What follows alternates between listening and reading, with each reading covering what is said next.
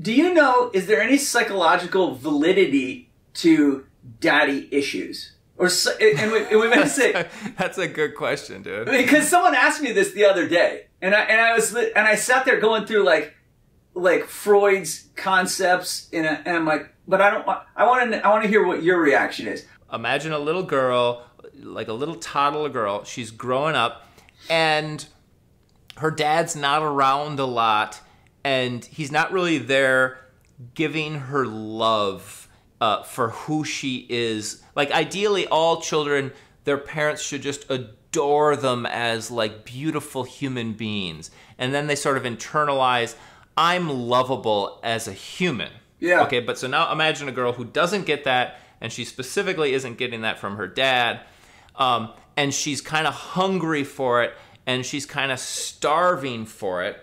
And then fast forward, and now she's in junior high or high school, and she discovers, oh wow, if I wear a short skirt, boys give me attention.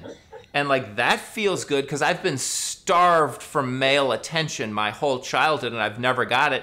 And now I can get male attention. And it's pretty fucking easy to get male attention. All I got to do is wear a short skirt. And she discovers that when she's like 12, you know.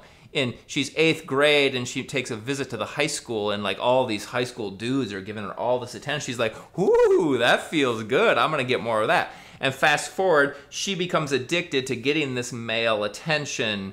She's like looking for dad to love her, but she didn't get it in the way that she's supposed to. So now she's getting this love and male attention through the sexual way. And then when she's getting it in her unconscious, she's transmuting the sexual love into like fatherly love or something. I think that's the fairly common, most stereotypical one. We now bring you Enter the Freud.